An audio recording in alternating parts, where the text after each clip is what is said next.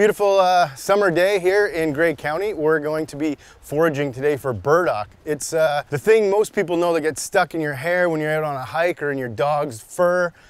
It's not only a hitchhiker that way, it's a delicious wild edible. It's super easy to identify, so it's a great beginner wild edible. All you need is a shovel.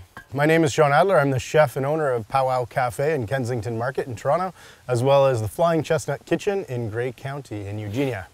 Burdock. It's a long taproot similar to a carrot, but it's got a nice sort of nutty flavor. It's a delicious root. It's not unlike a Jerusalem artichoke or a potato. Burdock root is a popular item on Japanese menus. Izakayas often fry it and toss it with like soy and sesame and all kinds of delicious sauces.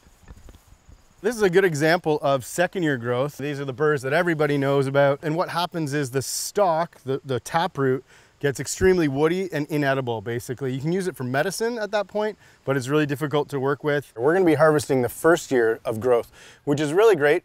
People find, especially in their yards, if you harvest it in the first year, you won't get that second year crop of burdock growing with all the burrs.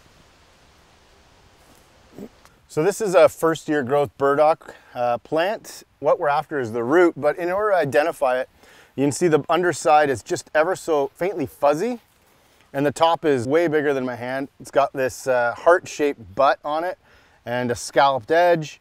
There's not much that really looks like burdock root. One of the things that distinguish it are that the stem is hollow and it's kind of ridged all the way around. Rhubarb has a big U channel. So you can see it all grows from one central stem with one taproot. Give a little tobacco for our little guy.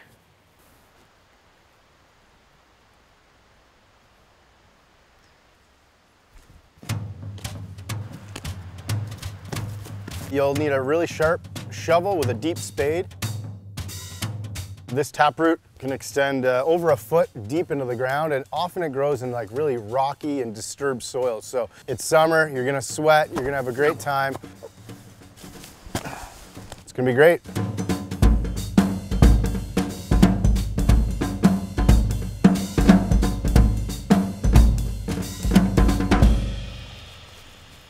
So when you're digging burdock, you can see I'm at least a foot deep in this very rocky soil full of roots. Come out early so you don't sweat too much when you're digging.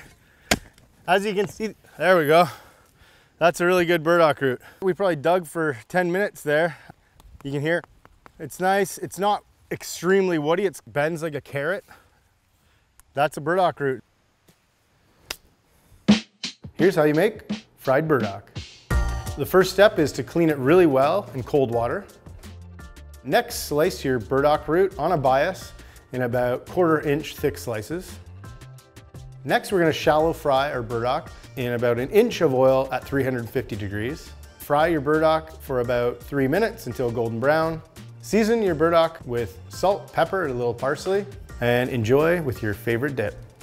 Like a lot of wild edibles, the burdock root and the burdock plant is often considered a weed. It may be a weed, but it's a delicious weed, and it's one that you can get outside really easily, get you digging, get you sweating, doing some gardening, and you get the reward of a delicious vegetable at the end of the day.